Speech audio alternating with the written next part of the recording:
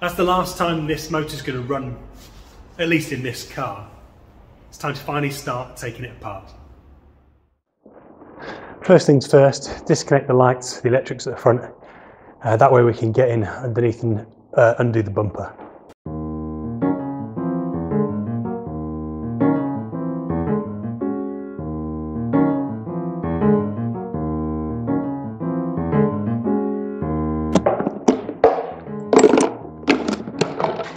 Lots of pots to put things in so they don't go missing.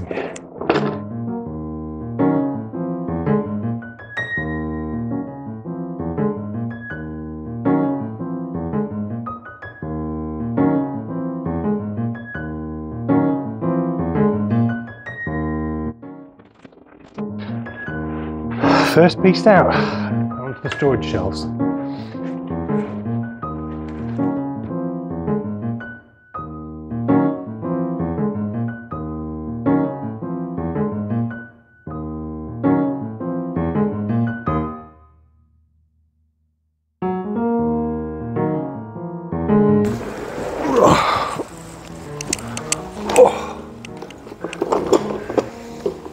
Hello down there.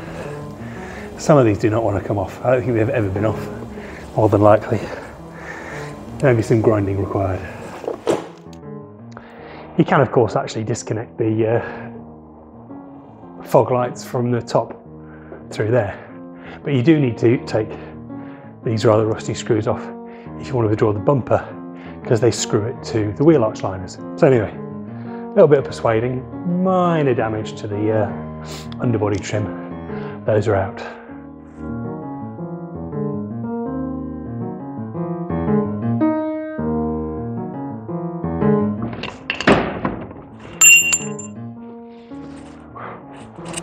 Nearly in the face. There's 2 bolts out. So now, get some tools out of the way.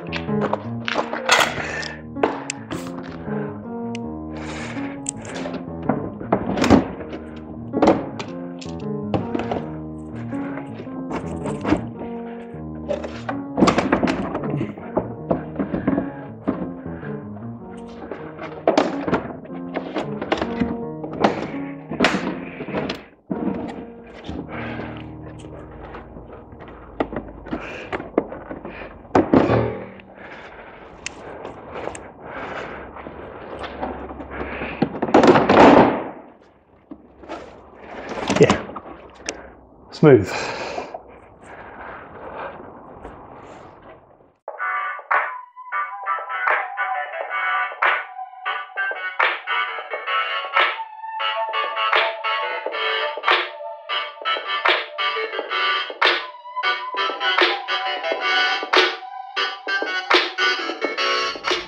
With the bumper shocks off, it's time to start getting messy and drain the coolant.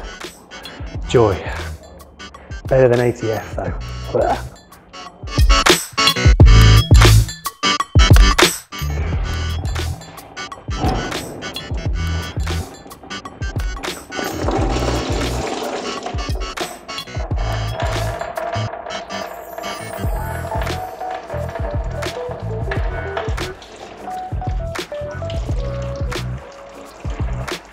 You probably can't see that, but it's very pink.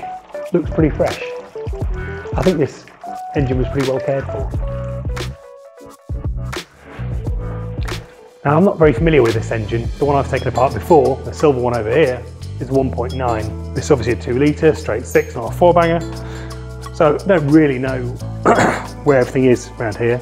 But I do know I'm going to take off this airbox in order to get to the rest of the clamps for the cooling system, so I can take this radiator out, which ideally comes out before this front cross member here, which I'll need to drill the spot welds out to remove. So let's get this out, then the radiator, disconnect the power steering pump cooling loop, and then hopefully we can take this piece off today.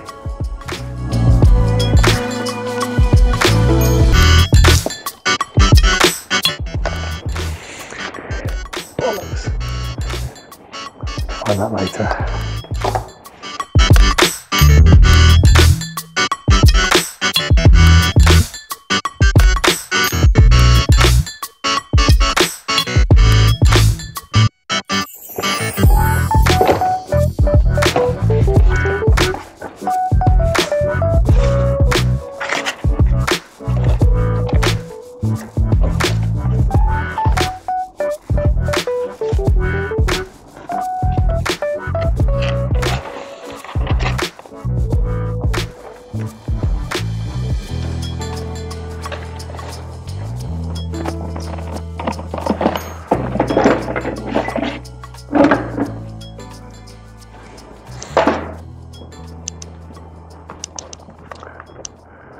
further evidence if it were needed that this was a very well cared for engine.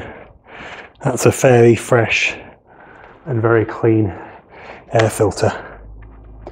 Someone looked after this, and I'm hoping it'll go on to save another BMW or go into another project.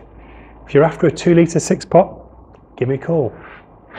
Right, I'm actually going to go about this a different way because the fan shroud is retaining the radiator. It can't come out past the fan. I could take the fan off, but there's really no point because I'm taking this out anyway. Just a little note, these little clips here, if you get stuck trying to take one of these out of a BMW, shove a screwdriver in the top where the hole is, shove a screwdriver down and it will release the little clips and it pops open. So the radiator is now entirely loose apart from the fan shroud. We just need to disconnect the cooling loop for the power steering lines, and then we can take out this front valance, whatever you want to call it, albeit with the use of a drill.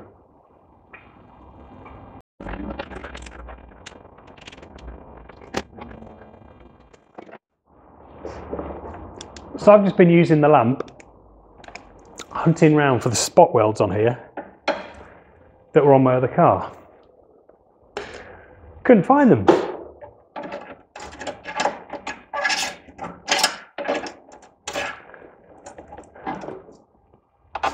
Because they're not there.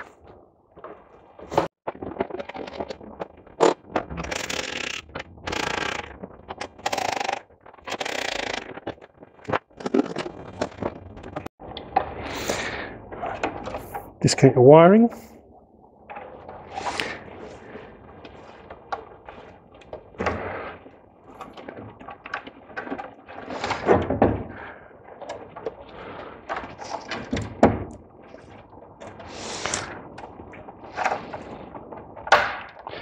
Try not to snap the clips, sometimes impossible.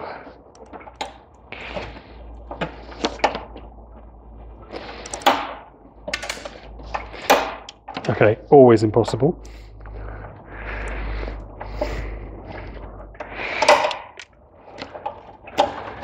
Very brittle after however many years.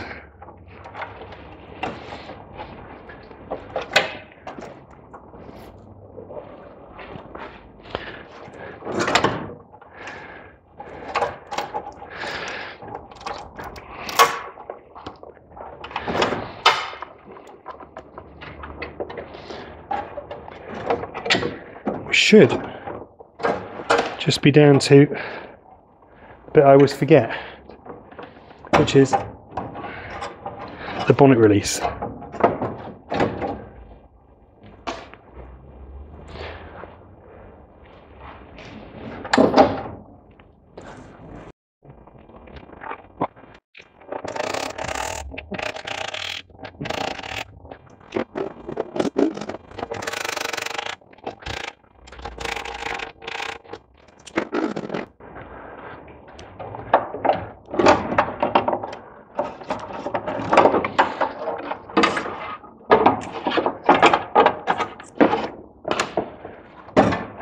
And there we go, one front valance.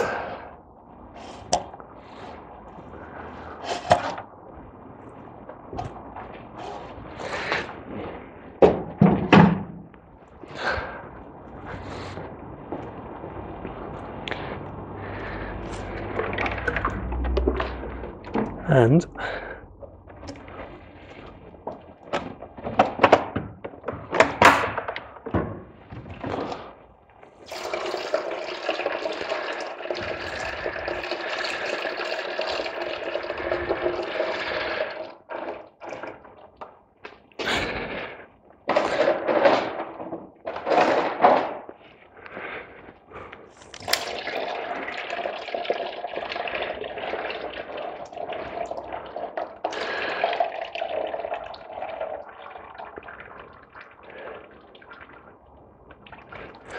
one good radiator. Now I won't be reusing this, it's a bit too big for what I need, so another part for sale.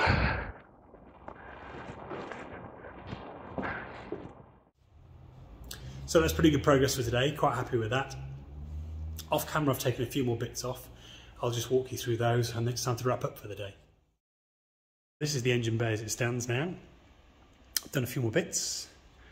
I've disconnected a couple of earths, like here, and the same on this side, so that we could remove the wiring. I've tucked that out of the way.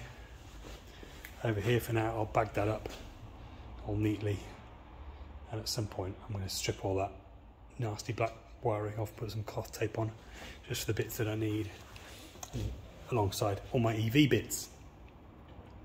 I've taken out a couple more ancillaries. The fluid reservoir, cooler reservoir, which actually, I'll show you, I'm going to reuse because that's really useful. It's good size, neat clip-on fittings. I can reuse that in the EV because I'll need a cooling reservoir for the inverter and charger and DC to DC converter. So that's cool, that can go back in. I'll be cutting those brackets off, and that actually leaves lots of the original bits. So on my original one, the washer bottle, instead of being over here, is tucked up the front down here, which is a bit messy. Much prefer it up there. I've got your ABS pump down there. I don't know if you can see that in the dark. Tucked down there. So all these sort of original bits are nicely tucked over here now, or up in that corner. So all the new stuff gets the middle. I've taken the auxiliary air pump off over here. This bracket probably will come off, just for neatness sake, tidy things up a little bit. And what else have I taken off? I've taken off the air intake, so we can now see alternator and down there. Need to actually label up these cables in case I want to reuse any of the old loom. Obviously MAF sensor there, air pump power. There is actually a dedicated relay for that, which is fairly chunky. That could be useful for cooling, something like that, cooling pump. Certainly if I'm going to use the big Pierberg pump that I'm planning to install over there, albeit the cooling requirements for this may not be quite so significant.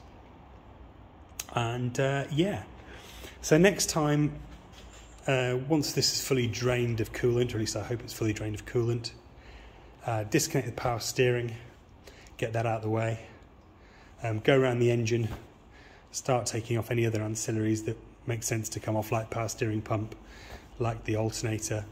Disconnect the exhaust. I'll probably have to jack the car up a bit higher in order to get in there and do that comfortably. And maybe even disconnect the gearbox as well at the back. I think my plan is to pull engine and gearbox out as one. Obviously got lifting eye here. I'm hoping there's something similar at the back. I've not got these covers off yet. These very, very clean covers. This engine, 100,000 miles-ish, seems to be in really, really good shape, at least cosmetically. So yeah, so next time, strip a load more stuff off, disconnect the exhaust, maybe disconnect the gearbox as well, and yeah, get ready to lift it out. So that'll do for today. Very pleased with that progress. I'm glad that the front valance came off without drilling. That's made things a bit quicker and easier. Plenty more to do. I'm not going to get back under there for about a week now.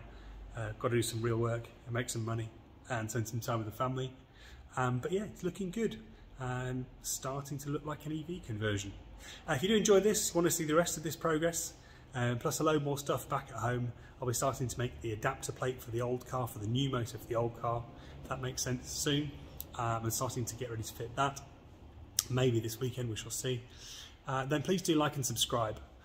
I'll place a subscribe link up here and a playlist link down here for one or other playlist, so you can get up to date with either the original car or for this one. Thanks for watching.